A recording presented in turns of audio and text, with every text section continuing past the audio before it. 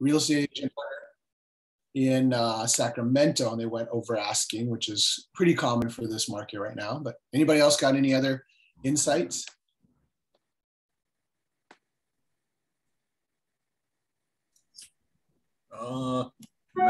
Matt's dropping some nice stuff in the chat, guys. Yeah, I pulled absolutely. Exactly what Steve's talking about. We have a system that tracks bond markets up and down, and that's just a screenshot from the last week, or actually, no, it looks like last month. Last few days, last week, it dropped a ton. So we've seen a lot of volatility, exactly like what Steve's saying, hoping it levels out. But with what you said about Powell, that's throwing a lot of wrenches in the mix. So we'll see. Yeah. Well, Matt, you want to talk about the bond markets and like how that may, why we should pay attention to that? I honestly, if Steve's willing to jump in, I think he's better on the bond portions. You there, Steve? Sure. There's worry. So it's always, people always jump from, you have large investors, millions of dollars. It always jumps from stock market to mortgage bonds. They look at where they're going to get the best return on their income when it comes to doing financing. Right now, with the tapering word happening, we're not going to be seeing these lower rates anymore. If I go to buy $1 million at 3%, well, and then I want to sell that to another group, they're going to put their cut into it, like 10. Well, we call it 10 points, or like 0.10%, and then you're going to have other groups do the same thing, and that's what we're running into right now. It's like we had the stock market had a huge crash, significant crash. Mortgage bonds are doing the same thing. They're not seeing the best interest rates, so they're going to move their money to where they will get better rates. So be either private lending or, on some of this may even be treasuries to get the better rates. And that's what we're dealing with right now. Is there was that uncertainty. I hope that, I don't know, I probably kind of went a little over the place there, but that's basically what we're dealing with. People are like, where do we safely put our money? Right. And get the best return? So with the Feds pulling out of buying bonds, essentially that's going to raise the prices of bonds, which is ultimately going to affect not only rates, but the prices of home overall. So that's a simple way to put it. Yes. Where are you guys seeing on your side, Corey? I'm curious on the private lending. Are you seeing more? We're seeing like the opposite. So capital is getting cheaper, leverages are becoming more aggressive. But we're a little bit behind, except for like if there's a drastic change in the capital markets, like when COVID happened, then it affects us like almost instantly. But so Powell was saying that they don't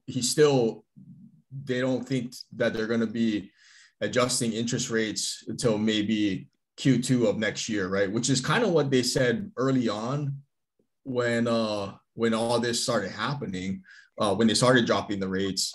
They said 2022 or 2023, right? So if you're shooting for Q2 in next year, I mean, there's a little bit of time there. And that's what we thought. But we're like the mortgage company, big mortgage companies like Citywide, they're hedging already. We had multiple price increases happen this week, and we had lock now type situations. So that tells me it's like, okay, they're listening to what he's saying, but they're not believing it. Right. And we all know, it's, buy when it's low, sell when it's high. So there is, what we heard, and but what I'm actually seeing from the markets, and especially when you have big finance companies doing like what we did this week, I don't know how much I can really trust Powell right now. So it's like I've had multiple people right now. They're in loans, they're in contracts, looking to close. It was like let's lock now. Because we saw they had, I didn't have time this week to do like send one of my the graphs showing the the rates and the market and everything. But I mean, we broke resistance this week, and we broke resistance last week Friday. And there was some thought that's like, okay, they're looking at the market, they're looking at the numbers, that things will improve. But we ended up, it didn't go that route. So that brings uncertainty when you have people that are, they're millions of dollars that they're looking to invest. They want more. They're going to go to safe spots to invest their money. And right now at the bond market, mortgage bonds specifically, there's just a lot of uncertainty going on right now. So if you have anyone in deals right now, I would likely lock them. I'd lock them ASAP. If they're long term, you're looking at 60 to 90 days. I'd probably, it's a gamble, but I'd probably wait in that and just I have a feeling people are, Powell's words definitely had me worried. And then the way the big markets reflected, they're like, nope, let's cut our losses. I would almost just lock people in now and just go with the safe bet. Yeah, we have to remember that Jerome Powell too. It's like he has a tough position because people hang on to every single word that comes out of his mouth. So he has to balance, I guess, telling the truth, but also not stirring panic, because that just for him saying saying something wrong can shift the markets dramatically and hurt a lot of people. So like you're saying, Steve, like it's one thing to take his words, but you kind of want to watch the companies that, what moves are they making, like Citywide, like your company, and see what moves are they making, right? Because like they kind of know. They know the unspoken words that he cannot say, and where it could be heading. So you have to take his words with a grain of salt, and keep asking the right people and the right questions. So I think it's great. Thanks, Steve, for always jumping on it and informing us. Yeah, no, definitely. Yeah. Sorry, I haven't been as much. It's been worries, busy. Man. Yeah, apologies. Normally we meet every Friday and talk about all this before jumping into the call, but haven't awesome. Yet today. Yeah, thank you guys. Yeah. Absolutely. Anytime. Before we get started, looks like Mr. Chris Wachendorf and Mr. Alexander Young, they're living their best life over here. They're out on a hike, and you see these guys having a blast over here. Let's see the view, guys, just real quick before we move on. Where are you at, Chris? Cocoa Head? Yeah, I'm on the side of Cocoa Crater, the land bridge. I don't know how to turn this thing around. I get some of that weather up here at the Stairway to Heaven, man, because this is not, my view is not the same right now. Alex went to Stairway to Heaven, and it's all clouds. Beautiful right now here. Nice. Okay. It's so crazy. You guys are on the same island. One side is clear and one side is like super cloudy. It's like going through the H3 tunnel. It's you go through H3. It's like one side's pouring, Carlos side's pouring rain. The other side's like bright, sunny, and dry. That's it. It's sunny where Alex is. I just think he's above the cloud line. Right. Yep. It's sunny up there, guys. It's just cloudy all around there. It's not that sweet. If you guys want to do some sunshine dances for me, I appreciate it. Fired up to hear Jeremy crush it. Love you guys. I'm gonna mute out now. Love you, bro. All right, guys. Let's get started. Thanks everybody for jumping on this Friday. And this is going to be an awesome call because it's actually kind of like a follow-up call with our good friend Jeremy Mateo over here. And but before we pass it over to him to talk about his deal that he just exited, why don't we open it up to the room for leads, needs, and good deeds? Does anybody have anything out there they need? I want to congratulate Mr. Richie Baggio and Ashley for closing their latest deal. I heard that was a nice one, yeah. How long were you in that one for, Richie? That was quick. Yeah, so it was a full renovation, and close to close is 78 days. So that was a good one. That's close to close 78 days. Oh yeah, and that wasn't an easy rehab either, was it? No, I mean, still had a lot of work. Jeremy, I got a good comp for you, man. There you go. Thanks, bro. Hey, Richie money bags right there, bro. Thanks. Love it. But not only did he close like in 78 days from execution to finish, but he closed with a cash offer, and I thought it was 100,000 above asking price. We're just a little shy cash. And the closing was under 3 weeks. I don't know if it was 2 weeks or 3 weeks, but all around like awesome flip for Richie. Yeah, nice job, guys. And wasn't it like you guys that you were already pricing pretty like kind of on the higher end? Yeah. No? Recorded, so. Yeah, we recorded, so I guess we can share a little bit, but I ran my numbers at 890 on the exit when I bought it. And 78 days before you sold, right? Yeah, so 890. And then we listed at 989. And then we recorded at 1,079,000. Oh my God.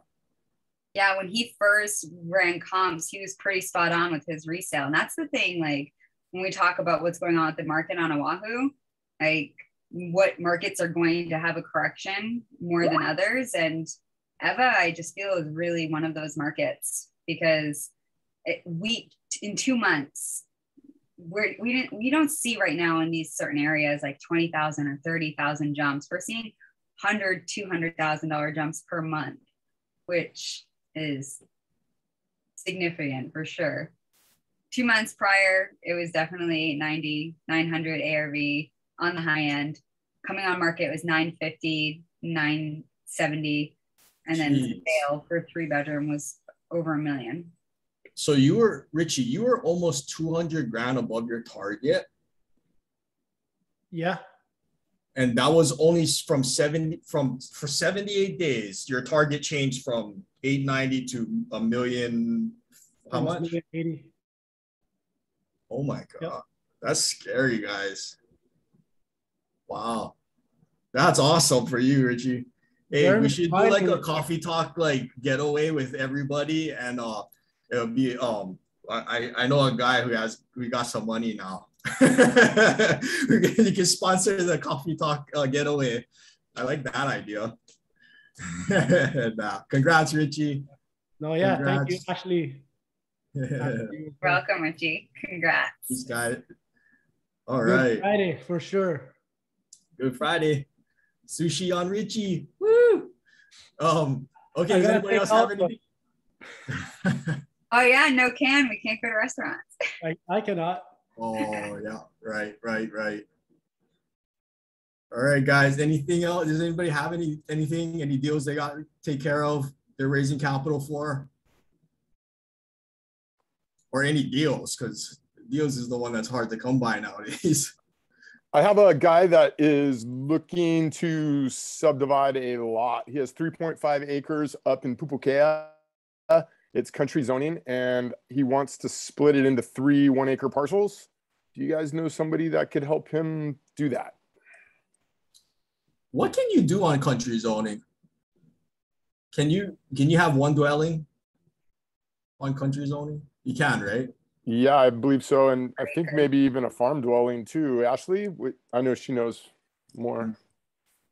I believe it's one house per acre, and you can have as many farm dwellings as you want. But farm dwellings can't have kitchens and bathrooms.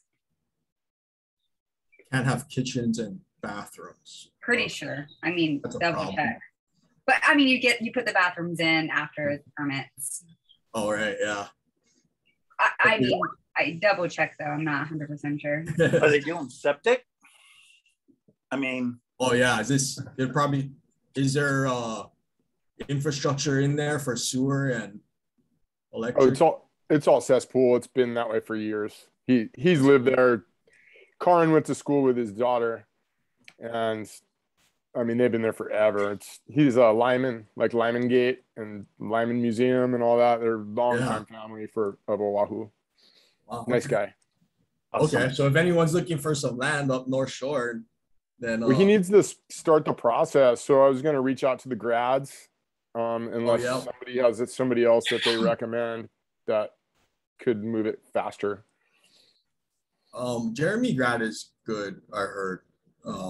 I haven't done one with him. I've done one with his father, Jeff, when he was running the show. But yeah, if you need somebody, Roger, we can get you somebody. Yeah, for sure. Ashley knows May too, right? So May can help. May, but she's kind of semi-retired. I just spoke to Jeremy grad, the son, this week. He's doing some North Shore projects right now, and he's just so familiar at North Shore and CPRs. I think he's the guy, really. Okay. Thank you. Right on, Roderick. All right, let's hop into Kiko. You want to get started? I can introduce Mr. Jeremy Mateo again. How's it going, Jeremy? Jeremy! What up, guys? Thanks for having me again. Yeah, good to have you on again, bro. And I guess since we spoke about your deal initially last time, I kind of want to dive into like just learning lessons and stuff like that, and how the project went. But can we give everybody a summary again on your first flip, right? That you already exited. Maybe again how you found it, how you funded it, how it was on the resale, and maybe closing time frame. Did you hit your mark? Did you go over budget? Right. So a little bit details on the project. Got it. Yeah. So what's up, guys? So I got this flip. This is my first year of real estate investing. A little background behind me is I've been a realtor since maybe like 2014. And starting this year, I was like, okay, I want to take my real estate skills to the next level. I want to flip homes. And then I discovered this thing called hard money. And then I was like, whoa, this is cool. So I met with, Corey and Alex at their office. They kind of explained to me what they do. And I'm like, all right, awesome. I just need to find the deal now.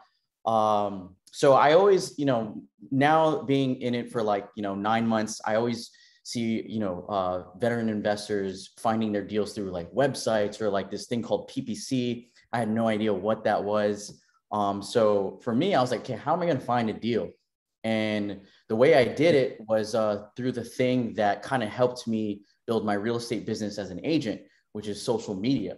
Last year in 2020, I sold 24 homes in with 12 million in volume. And I got all those, probably 99% of those deals came from my Instagram. And it wasn't like running ads, sponsored ads. It was literally just being myself on social media and talking about real estate, but also showcasing like what I do day to day, whether it be real estate, working out, being stupid and partying, whatever. For those that know me and have been following me for a while, like I'm just very upfront and honest with who I am, and I'm comfortable with what I do. And so I was like, okay, I'm going to use social media to find my deal. So literally, okay, Jeremy, wait, I gotta say something on that, because you are right. Like you're honest, and you're you, and if you guys haven't seen it yet, Jeremy did he had a segment with CNBC came out, right, to do an episode on you, and I loved it, because like what I saw was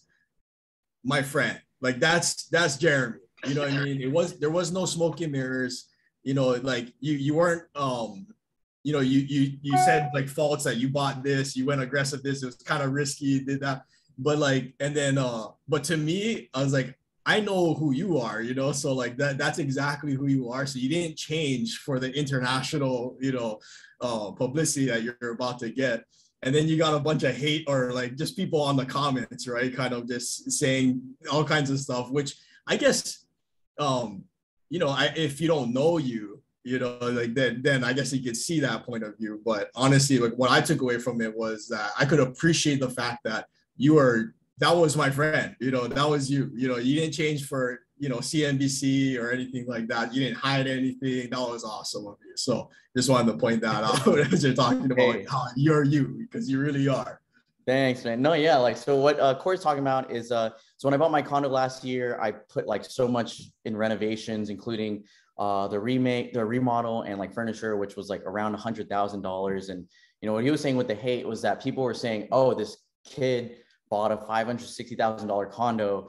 There's no way he was doing that on his own, or like he's stupid for spending that much. And I'm like, all right, whatever.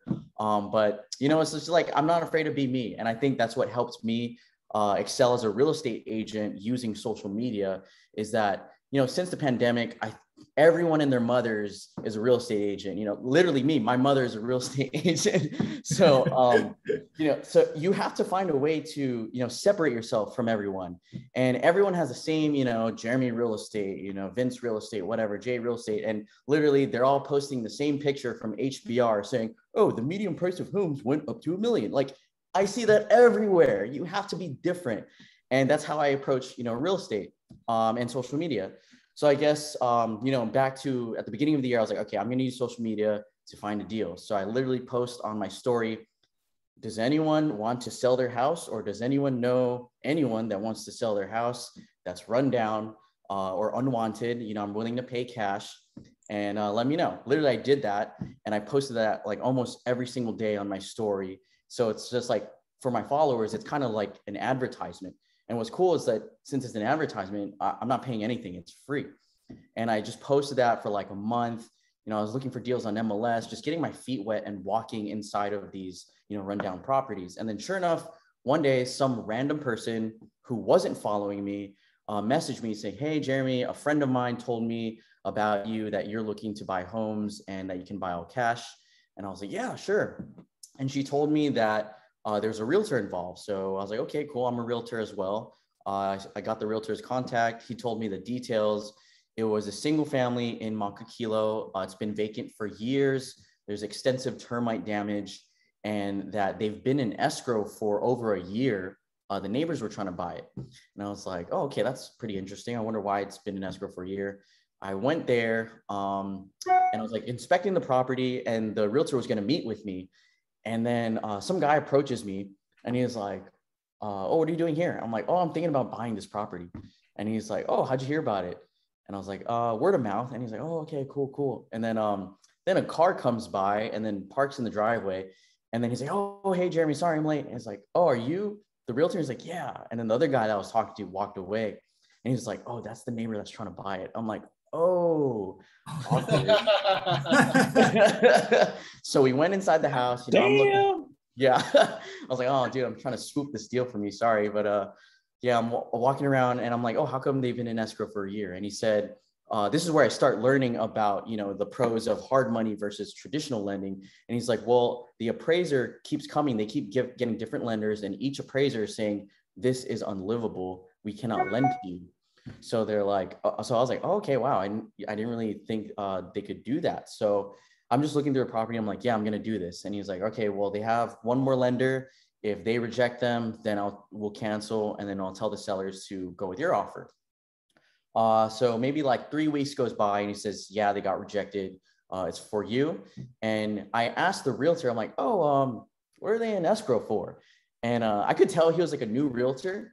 And he kind of made a new realtor mistake, and he told me 540. So in my mind, I'm like, okay, there's no way I'm going more than 540. And then he was like, okay, well, here's my offer for 540. And he's like, well, the sellers, you know, it's been a year, the state of the market has increased, so they want to do it for 585. And I was like, no, I'm not going to do that. You said 540. You just told me. And then he was like, well, if you don't want it for 585, like, we're going to list it on the market this Monday. And it's like Wednesday. And I'm like, oh my God, I can't let that happen, you know? So wrote up an offer and I was like, here, if you give me 540, you know, we'll make it win-win. I will waive my commission as a realtor and I will pay for your closing costs, you know, and I'll buy completely as is. And I'm using cash. And then they thought about it and they're like, okay, we'll give you your deal, all of that. And I'm like, oh, sweet, awesome. I'm a master negotiator. And then they're like, but we want $10,000 initial deposit and a $10,000 additional deposit. And I was like, okay. So as a new investor, never did this before. That is my first, you know, hurdle. Like, you know, this is the part where like most people would be like, that's too risky for me. I don't want to risk $10,000. But I knew like, I was like, no, like this is a good deal. Like there's no way I'm going to back out of this. I just have to be willing to risk this $20,000, you know? And I think that's kind of like what allowed me, my real estate experience allowed me to be confident in this deal because, you know, this is a big single family home in Makakilo. The lot is like 6,400 square feet or something. And I knew right away that was a good deal. So I was like, okay, this is the moment where I like, you know, write this check. This is part of the whole experience. So I just did it. And then, you know, kind of just YOLO'd. I'm like, all right, here we go. We're doing this. And that's when I started getting bids and all of that. And I brought the deal to Corey. And then, you know, at the time, I did not know how hard money worked. I thought they're going to be like, oh, yeah, we're just going to give you all this money and you can do it for free. Awesome. And then they're like, okay, you're going to need to come up. We can fund it, but we're going to have to, you know, you're going to have to come up with 25% down. I was like, okay, yeah, sure, no problem. But I didn't have that money.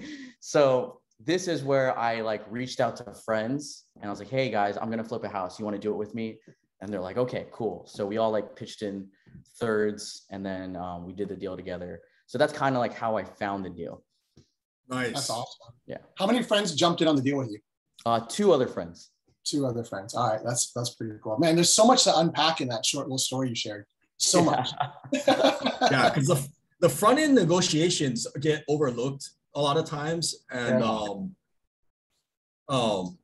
Ashley and Tay did a live yesterday on Tay's Instagram live about like investor and realtor relationships and what makes it good. And there's a lot of great stuff in there, you know, and in fact, so much so that like maybe we're thinking maybe we'll have Ashley on again next week to talk about that but you're you're experienced realtor, so you kind of already have that already. Now, granted, you're talking to the other buyer thinking that he was the realtor, right?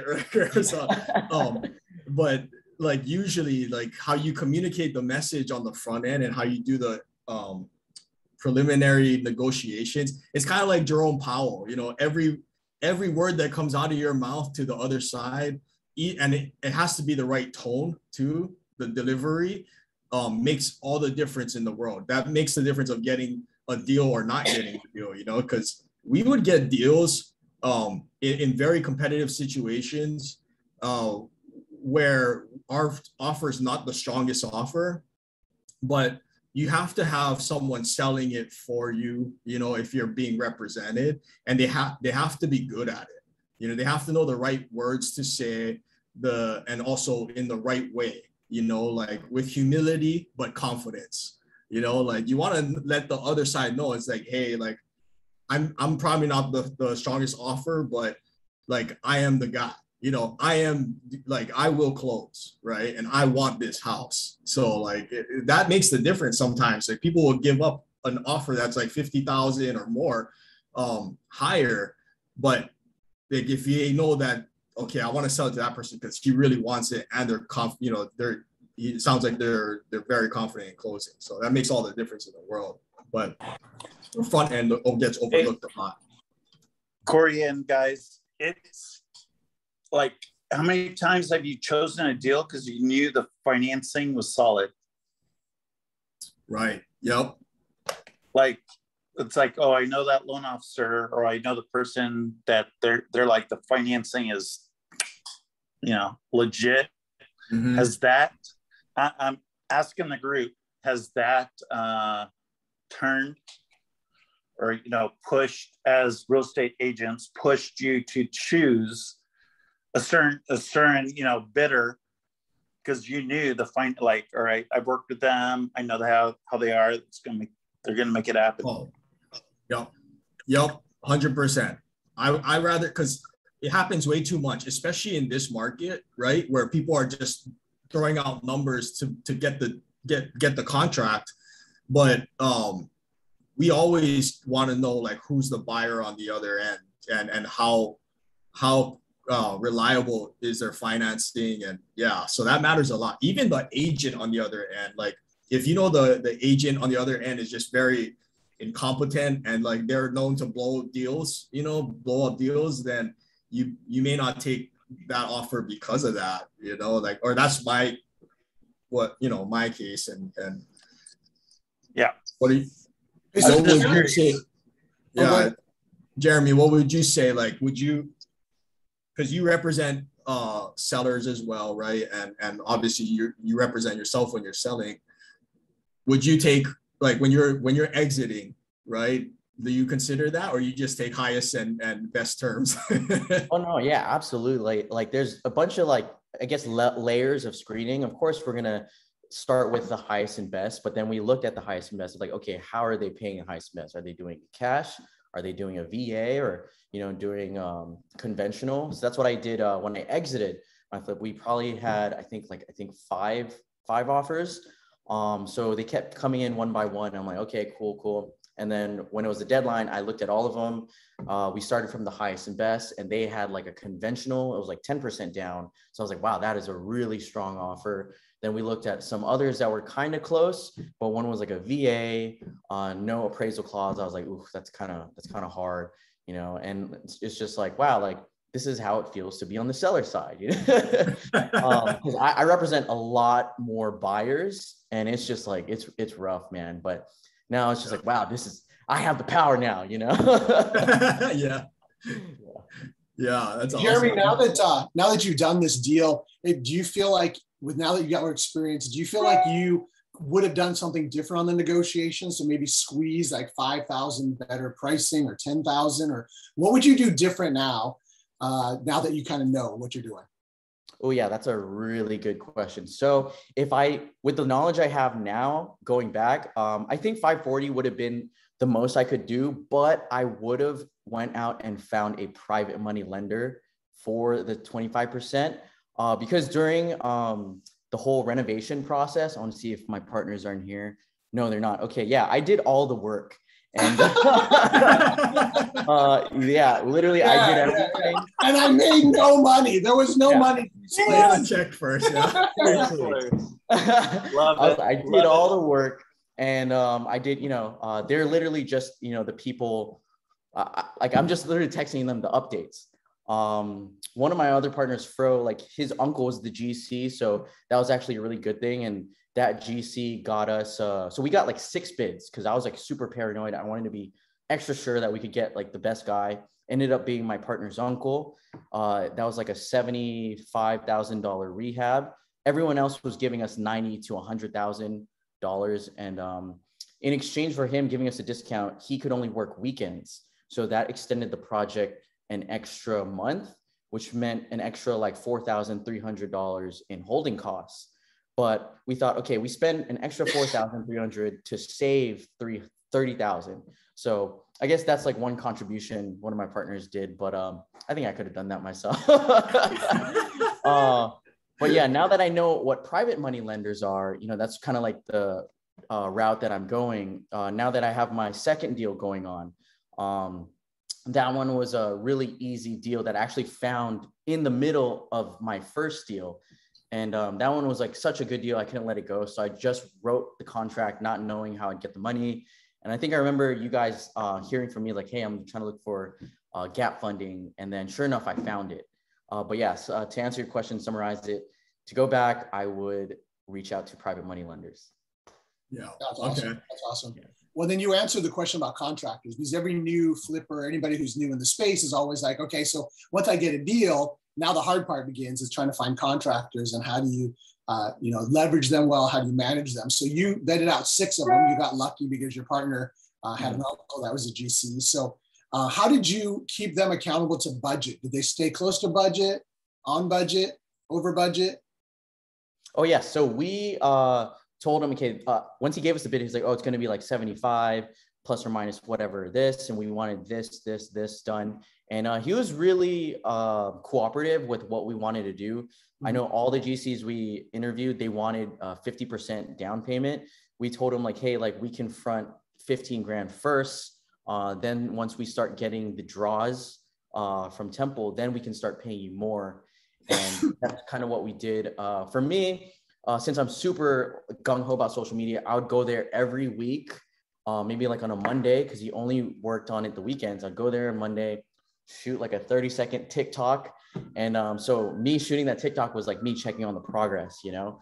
And so far, every single week, there was substantial work done. So I wasn't really worried about hitting deadlines. But if, let's say, if I were to, on future projects, if I go there the next week and not much is done, then I'd probably like tell the GC, hey, what's going on? You know, I want to know what's going on like this. I always hear stories about GCs not meeting their deadlines. Fortunately, I wasn't experiencing that problem. But he was really good. He was trustworthy. I mean, he's my friend's uncle, so I didn't really expect anything bad to happen. And he was really, he had good communication with us too. So, awesome. Did you factor in the extra holding time before you closed the deal then? Because you already knew that he could only work over the weekends and get it done?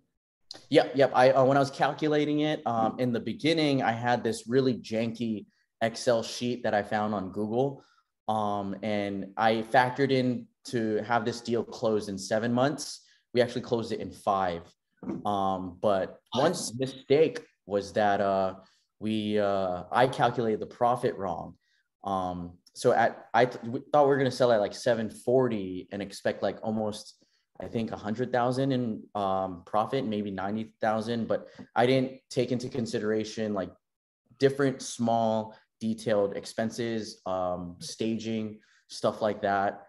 Then I got a better calculator from Alex Camacho, if you guys know him. And then when I used that calculator with way more detailed expenses and costs, that estimation was a lot closer to what we really got. Nice. Yeah, the little expenses, like they can get you, you know, like even the cost to maintain the landscaping or something, you know, and termite inspection or surveys that you got to get, all kinds of stuff, right? So it all adds up. But there's a question in here. I don't know if from Joe. Just curious, do you have a criteria you follow now that you are an official real estate investor? So I think you kind of answered that question, right? When now you use a spreadsheet, a legit spreadsheet. So not a janky one. We've all started with janky ones, so don't worry about that. Yeah, the way I found it, I literally Googled house flip calculator spreadsheet on Google, and I found the first link. I'm like, oh, this looks pretty good. I'll just use that. we all started that way, bro. We still are too, to be honest, right? Yeah. Well, okay, so let's go over the economics of the deal. So purchased at what price, renovated for what price, maybe what was your target renovation? Did you go over, did you come under? And then ARV, right? Or what did you sell it for? Yeah, good question. So we bought at 540. The rehab with our GC, he told us it was going to be, I think, like $78,000. And then after we listed it, we were in escrow for 810. But then we, after the home inspection, they found things that we kind of overlooked. There were some beams under the house that like we kind of missed they looked damaged, but like when you like knocked on it or whatever, it was solid. But I mean, the home inspection is made to make you look bad if you're the seller, you know? So the buyers, they wanted a $30,000 price reduction. And I'm like, you can't just come in, aim high, and then like, blah, blah, blah, blah, blah, and say, okay, we're going to do low. I know that. That's the classic realtor trick. You know, I've done it. I'm sure other realtors have done it too. And so we're like, no. There's negotiation at that too. So we're like, all right, we're going to fix A, B, and C, which was, we're going to waterproof the roof. We're not going to replace it. We're going to waterproof it. We'll fix those beams that you wanted under, and then we'll give you like a $15,000 credit. That had to do with the open circuit electricity. So that's like one thing I was like kind of like debating while fixing, because it was probably going to be $15,000 to rewire the whole electricity through the house. But I figured I could get away with the whole, oh, this house was built in the 60s, you know, we're just fixing all the cosmetic stuff. But they kind of like brought up a good point in their negotiation, is that they had kids, and, you know, this could be a fire hazard. And, you know, this is where I had my realtor hat on. And like, you know, I don't want to be known as that guy that sells a faulty house, you know, and something goes wrong. I'd feel terrible, you know? So I was like, okay, we won't rewire it, but we'll just, you know, to save time, we'll give you a credit. So we ended up closing at $795. The total expenses though, even though the quote was 78 grand, we had to spend like, I think $4 grand on staging. That was like a afterthought. It was done. And I kind of like, I think asked Kamohai, I asked like Dustin for their opinions, because their flips are always amazing. And they're like, yeah, dude, you should stage. So thank you, Kamohai, for that tip. But yeah, definitely when we hired the stager, I was so happy with it. I was like, wow, this looks really nice. Like I suck at designing or decorating. I'm colorblind too, so I'll probably all kind of weird stuff. So I'm glad we hired her.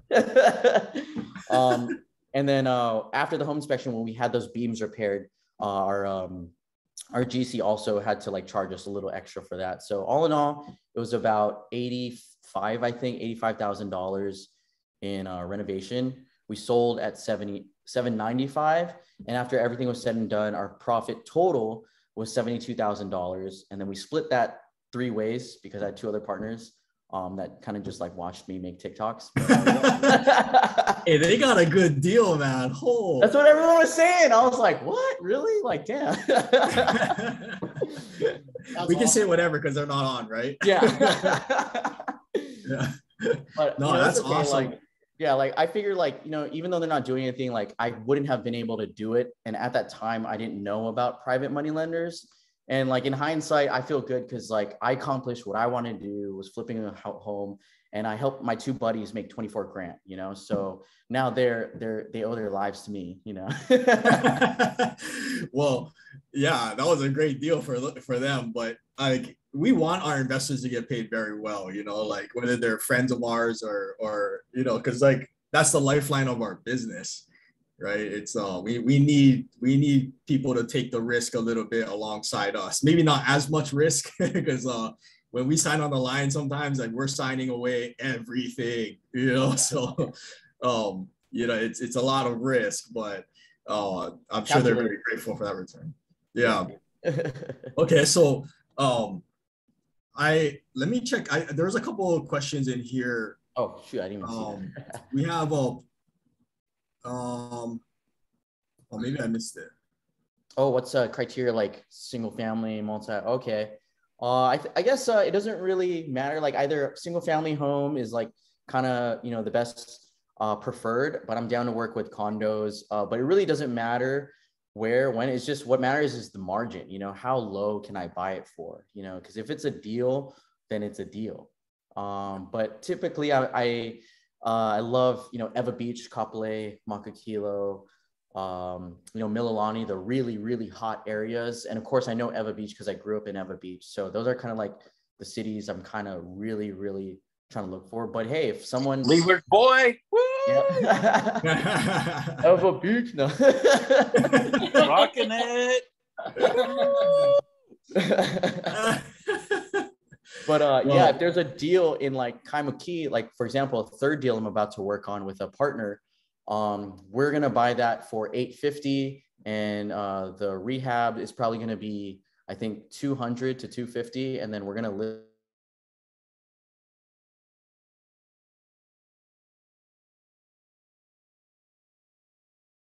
Is the buy. You make money on the buy. Yep. Absolutely. Yep. That is and the truth. One question I got is, who are you working with that gave you only 75% LTP? You have to come in with 25 down. That was you guys. No, I know, but like, who priced that for you? Was it Justin? Yeah, it was Justin, but it was just because like Justin for giving you. It's all good. Like I was the first time. We should hear more on this. No, should we go into the details? Was that Steve? Details about like are we is this a Corey special? Oh yeah. No, Corey special for charge them extra. Yeah. But yeah, it's all good. But now like the next deals I'm working on, it's 80% now. So I'm cool with that. I mean, I think it was my first deal. So it's just like you just got to earn your stripes, you know, so I'm not going to complain. Right. Yeah. Okay. So that was a great first deal. Like maybe if you can give us like top 3 learning lessons from this one. Yeah. Oh yeah. The top 3 is, I think the biggest thing that kind of stops anyone from doing big things like this is their mindset. So I think the first thing is you need to accept the fact and understand that anyone can do this, that you are capable of this, because it doesn't matter like if you're a high school dropout, college dropout, come from a rich family, poor family, white, black, Latino, gay, straight, anyone can do this. But I will say that not everyone can do this. You know, you have to put in the time to understand your market, you know, assemble your team. You have to understand comps, and, you know, get to know GCs and reach out. You have to be willing to do the hard work. But if you're willing to do that, then it's going to work. Because that's kind of my mindset. Like, I kind of like ingrained it in my mind when I was a young real estate agent. You know, I accepted the fact that, okay, it's going to be hard in the beginning. I need to just work my ass off. And sure enough, it's going to pay off. And I just took that mentality into investing. I was like, okay, what am I good at? What I'm not good at? I'm good at social media. I'm going to do social media. I'm going to find my deal. I don't have the money, but I'm going to find the money. And, you know, I'm going to make this work. And that's kind of like how you have to face this whole concept, face this whole idea. So that's the first one, is your mentality. And then second one is, you know, expect things to go wrong, expect to be stressed out, expect to be super scared. I was super scared. I put 57 grand of my own money into this. And I was like, oh my gosh, like when they were doing the demo and I literally, there's big holes in the ground. I'm like, what did I do? You know, oh my God. Yeah. And then on top of that, during all of that, I found a second deal, which was so good. I couldn't let it go. So I had to give like 5 grand as a deposit. And that was literally my last 5 grand in my bank account. I had to sell some stocks to just cover my mortgage. I don't recommend that, but you know, when you have a really good gut feeling, you know, it's like, you just got to do what you got to do. Entrepreneurs know that feeling.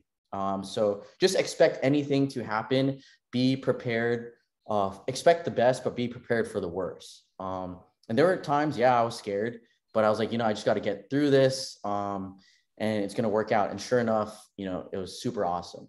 And then the third, I guess, piece of advice when it comes to, you know, if you're new into real estate investing is network, you know, do things like this, meet so many other people. I remember in February or January, when I first met Corey and Alex, I had no idea who they were. I didn't know who anyone in this community were. And I was actually scared. I was like, oh my God, I'm going to meet with like these guys with all this money. And, you know, like, I don't want to, like, I'm just starting from scratch again, meeting all these big investors. Like, I don't want to step on anyone's toes or offend anyone, but no, like, as soon as I immersed myself in the community, I was like, oh my God, I love these guys. Like, I feel like I looked up to everyone, like, you know, like you guys, Dustin, Kamahai, you know, like Richie, Keone, all of you guys. I'm like, damn, these guys are freaking awesome.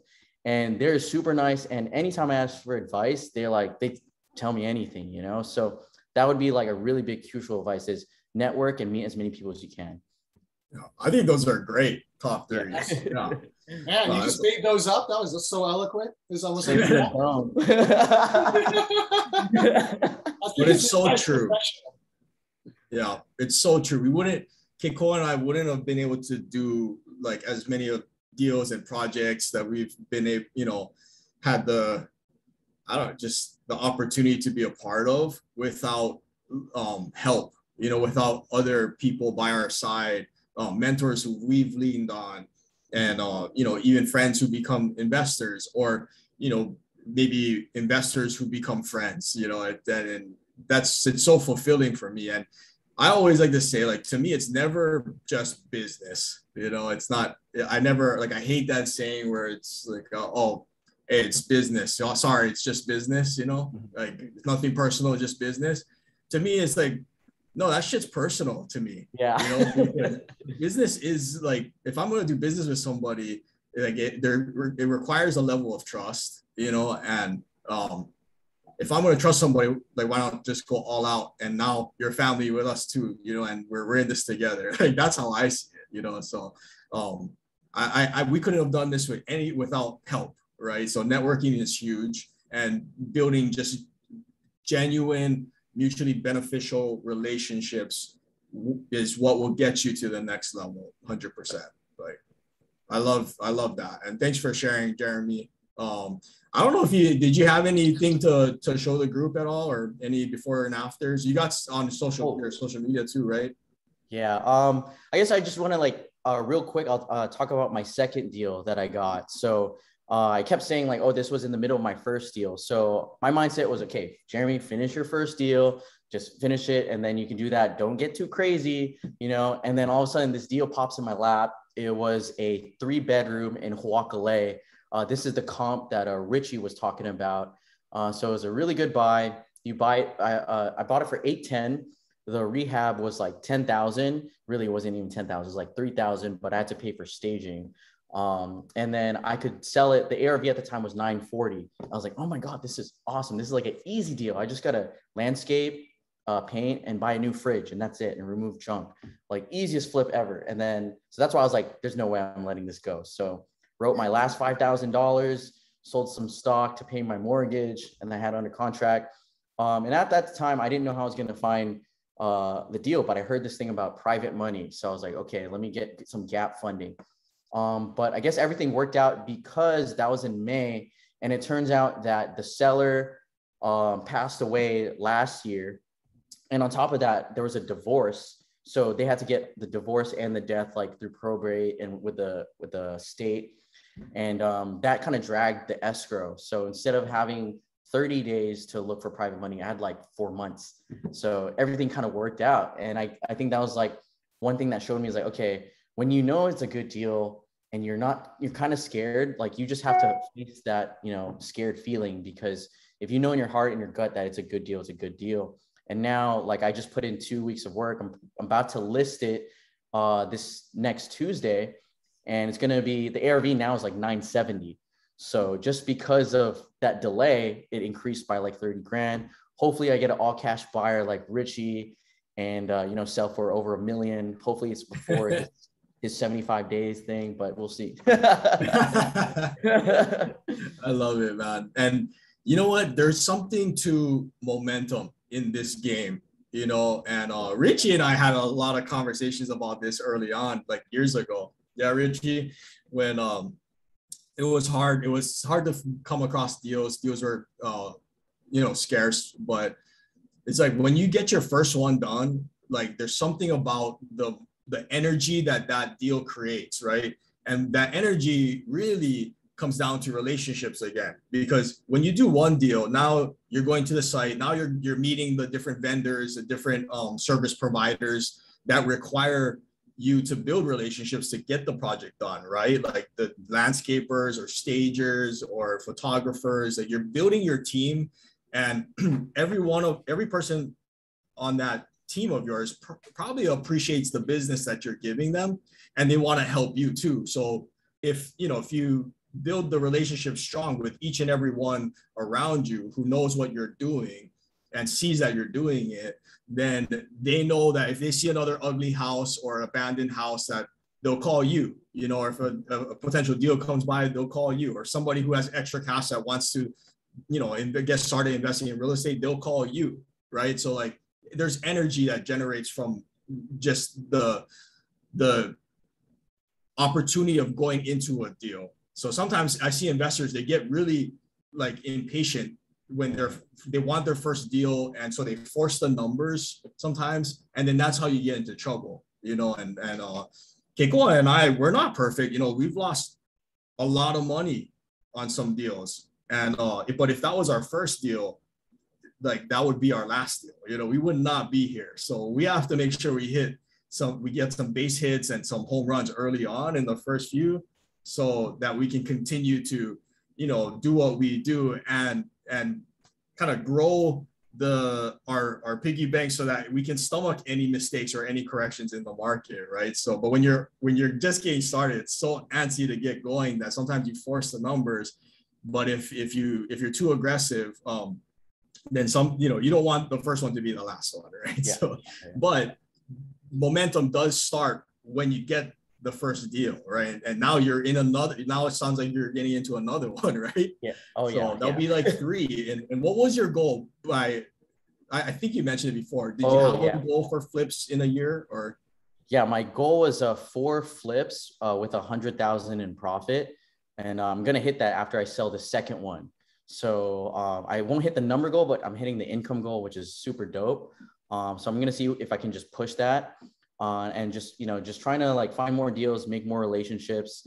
What I've been seeing lately is that because of people following me on Instagram, they kind of like want me to teach them, they're asking for help, which I'm down to. It's just, I can't individually hold their hand, take them to the site and show them everything. So now my kind of thing is like, instead of me looking for deals all the time, I'm telling everyone, hey, I will teach you everything. You won't need any money. Just find the deal. I'm sure you guys see that on my Facebook. So it's kind of like I'm leveraging my social media following to find a deal while giving back. I'll give them profit, also teach them, like when they say like you can lead a horse or you can teach a man fish, something like that, fish, something like that.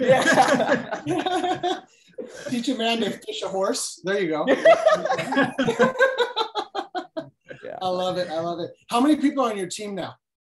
My real estate team or investing? Your investing team. Just me. It's just me. That's awesome. Yeah. Well, I think that's a real powerful thing too. I like what you said about mindset and getting started, and the fact that the majority of the people that are on this call are solopreneurs. They're doing it themselves, and mindset's huge. And I think that the biggest part, to real estate success is doing the hard things. And if you do the hard things, then the best things will come. But we're humans, and so we avoid the hard things. And the first deal is hard, which is why it takes so long to do the first one, right? But I love your story because you're always doing new things, which are hard. The easy things is to just keep posting TikToks. I mean, after a while, those are like, yeah, these are easy. But those things will, garner you a greater following. But the hard things is, how do you put all that together? Leverage social media, plus private lending, plus investing, plus coaching, plus mentoring, plus private lending. And that's a hard thing to come up with. But the fact that you're coming up with that is really, really exciting. So I loved it for us to continue to watch that because I think for all of us that don't have, say, big followings or tons of people with cash or an uncle that's a GC, the fact is every single one of us is given resources every day that's just around us. It's in our network, it's in our friends, it's in our family. We just got to piece that together and weave it into this fabric that becomes our own business model, if you will. And everyone's different. Not everyone's going to be a Jeremy and do really cool TikToks or go to Mexico and have really great times and make us all jealous. And not all of us are like Corey, who doesn't go anywhere and sees nice sights. He just hangs out at home, As Ashley nods her head. But every one of us is different. And so I think what's exciting is you're doing what you can do and you're extremely successful. I'd encourage everybody else, the point of this call every single week is not so we try to become Jeremy or become Corey or Keone. Like, the world doesn't need more of repeats. What we need is people who bring our own innovation, right? And kind of put together a new business model. And that's what makes us rich, is then we're giving insights to Keone's business and to your business and our business. And that's super exciting. I didn't mean to make a long thing out of it, but your fish and horse thing inspired me. Well, like what we do, I feel it's very fair. Like, our industry is fair, and business and entrepreneurship as a whole is I feel it's fair. If you get greedy in what we do and overly ambitious, the market will slap you around, and then you'll learn your lesson, and hopefully you'll be able to keep continuing, and you get stronger, right? But the people who maybe come in with a blind eye and just overly naive and not like you, where you took, you had the hustle, the heart to go out there and research. Okay, I need something to run my numbers. Like, maybe somebody already figured this out and Google the spreadsheet. At least you did that, you know, and not try to just guess, right? Because these are important decisions that are being made. And sometimes it's I think it's kind of scary for myself. You can ask Ashley, because like I'm an impulse buyer, you know, I'll just buy stuff. If I want it, I'll probably open up my wallet and pull my credit card out. I get bamboozled on Instagram all the time. That's giving you too much credit. It's just if an ad comes in front of you and you can click the button, you get it 16 weeks later and you're like, what was this? Yeah, and then it comes in broken from China, and like I never learned my lesson on that one. But like sometimes I just want to see their sales funnel, to be honest. You know, let's see what their sales process is. Like, how are they going to convert me? But anyways, like I like you had the heart to do the hustle work, you know, because that's what's required. Like the process is pretty simple for what we do. Buy low, add value, sell high. You know, that's the fix and flip, basically. You can wrap it up, but it's not easy because of all the little miscellaneous details. And I think sometimes if you get into it, like new investors, they get sold the dream on stage, you know, and then they put their lives on the line, not knowing what they really are signing themselves up for, because they find out how much hustle work it requires, you know. And sometimes they'll hit people will hit a point where like, this sucks, like this is hard, I gotta actually do this myself, you know, I gotta take calls on the weekend, like after hours, like yes, you do, you know, and that's what you signed up for, that's what you know, put your life on the line for. And it's easy to get caught up sometimes, especially in high dollar markets like Hawaii or Seattle, because you get immune to the number of like commas in there sometimes, you know, and zeros.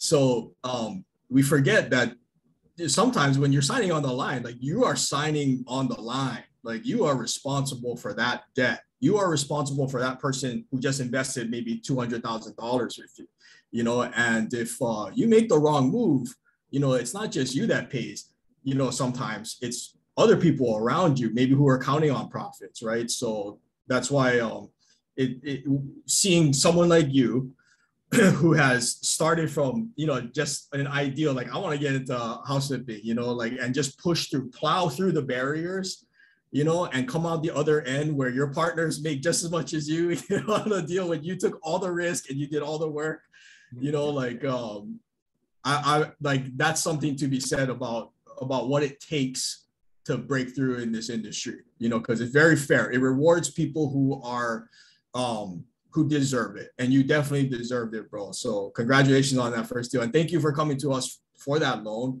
and thank you for sharing to the group. Like, you're an inspiration, Jeremy, and we want to see you, you know, keep going. So, and we'll have your back. Hey, thank you so much, Corey. Yeah, thank you again for having me here, and thank you guys for funding my first deal. You guys will fund all my deals, you know, and I try to spread the word about you guys as much as I can. And I know I got a couple of people here that asked me about private money lending. I'm like, or hard money lending. I'm like, hey, these guys, they're dope, you know. Yeah. So whatever. Yeah, actually, you have like, we have like two. I think we have 2 deals in that was referred by you, I think. So thank you. I really appreciate it. And thanks for sharing. Oh, yeah, okay, Cole, you got any last things for the group before we part? No, this is great. I always love hearing Jeremy's story. Hey, I'd love to just see if anybody has for a future episode, has anybody had a nightmare deal, like an absolute, it fell apart, it was just the most stressful time in your life? Would love to just break that apart too. We always get a chance to hear some real success stories. Corey and I could go on for hours about like nightmare deals where we were stressed and ate sushi till 2 o'clock in the morning trying to figure out how to dig ourselves out. And that's honest to God true story. But it would be cool to just hear if anybody else has anything like that. If you do, would you just hit Corey or I up and just say, hey, I've got something that happened. And just because there's so much to learn from the mistakes. And I think that would make us all richer just to hear some of those stories, not to embarrass anybody.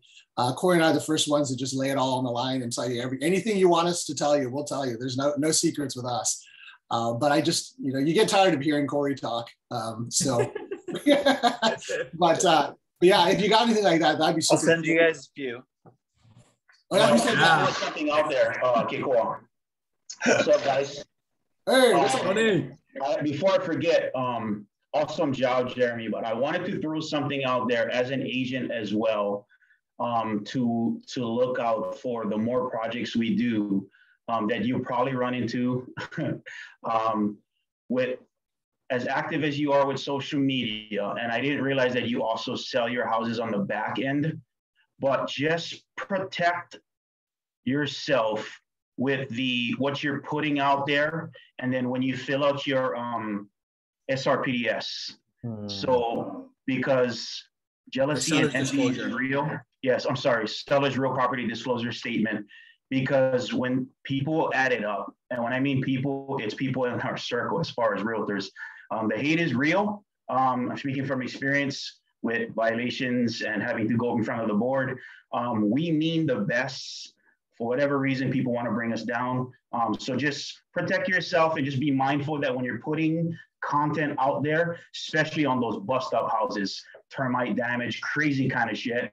And then all of a sudden, when it VIX is nice, that realtor on the other side is normally the person that's been following you throughout the process, and they bring a buyer to leverage that. And then they use that. And then when you read your seller's property disclosure statement that you filled out and you only did likely kind of thing, filled it out and you didn't put detailed information, and then they compare the photos and they're going to use that against you. So just remember that. Super sound, helpful advice that's going to protect you. But other than that, I mean, keep crushing it, dude. Hey, thanks, bro. No, that is solid advice. And I didn't really think of that. But now that you mentioned that, I could totally see that happening. You know, they'll be like, oh, you said lightly remodeled. It shows here in your YouTube video that this had a complete hole in it. So I think going forward, I'll probably, you know, I guess document certain things. But yeah, that's a really good one. Thank you. Yeah.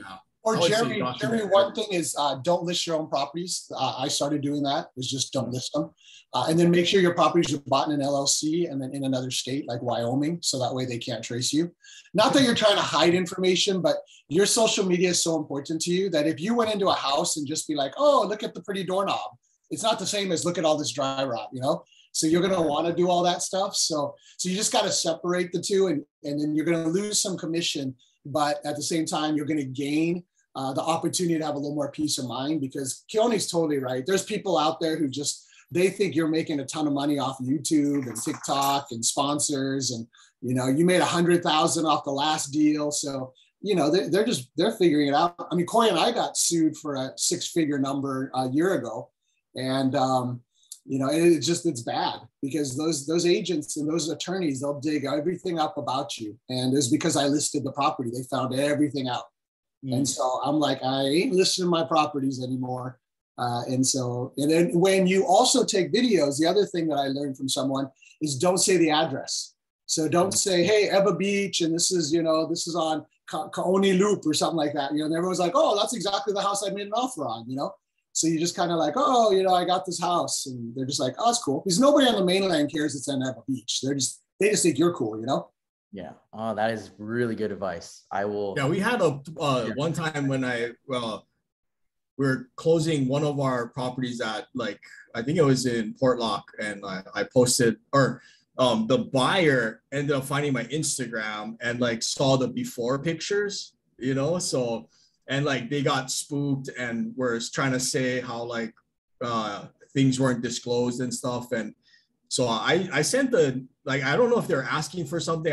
Maybe Ashley remembers, but I don't know if they're trying to negotiate me down or something. But I sent an email to them, but through Ashley, who was representing us, and basically saying like, you know, like as we mentioned in our sellers disclosures, because we don't hide anything, you know, and we document and we take pictures. Thank God, like that case that Kip was talking about, like we took all the pictures, you know, and like that problem went away pretty quick. And when we had that happen to us, like my position was, no, I'm proud of the products that we put out there, you know, and like those photos are proof to the extent that we will go to bring a house back to life, you know, because now they have like a fully upgraded luxury home that they're buying, and they bought, you know, it at a good price, a fair price. And, you know, we stand behind our work, you know, and we're proud of it. And that's why I publicly show that to, you know, everyone. I want people to see the type of work that we do for our local community, in our neighborhoods, you know. So I sent that email. It's on my Instagram somewhere, but maybe I'll share it, because like it took me, like I was offended at first. Of course you want to be defensive, right? But then it came down to like, okay, what stance are we gonna take? You know, are we just gonna kind of like bend the knee and be like, oh, okay, you know, like we'll give you what you want because you saw photos? And to me, that's not fair. You know, that's not fair to me. And we trust our guys, and the guys, you know, who sweat it out for us every day, you know, and I want to have their back, you know. I'm like, no, we post this because we're proud and we have nothing to hide. If I had something to hide, maybe I would not post it, you know, but that's not the case, you know. And then again, I think after that, we moved to close. So we never heard anything back about that. It was more that it was posted before the deal was even done. So posting your projects, your flips, and all that information while you're on market and live and under contract, especially with that information, you're just kind of setting yourself up for someone finding it. And it would naturally spook any buyer, you know. Yeah. So but I wouldn't, like, it wouldn't have changed my position, like whether we did it before or after. And if anybody ever has that happen to them, then like I can send you that email I sent. You can draft something quite similar, because if you feel the same, you know, if you can stand behind your work, like you should be proud of it, you know, and there should be no we're free to post, you know, publicly. I think the big thing is because we're realtors, yeah, Jeremy. We're held to a higher that's a little different. So like as an investor, the way Corey's speaking is absolutely true, but I'm speaking because we wear the hats of agent and investor, and because we're held to a higher standard, we got to watch ourselves.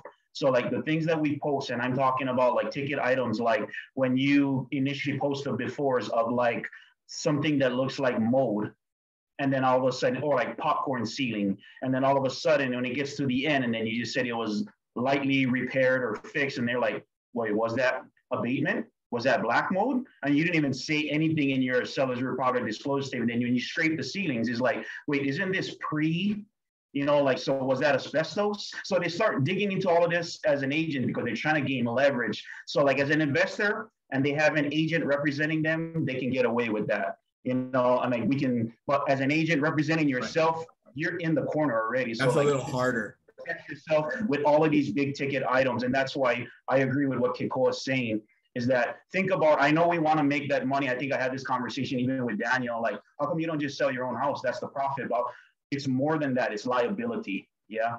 That we want to protect ourselves. Because at the end of the day, as investors, our job is to sell the house and move to the next.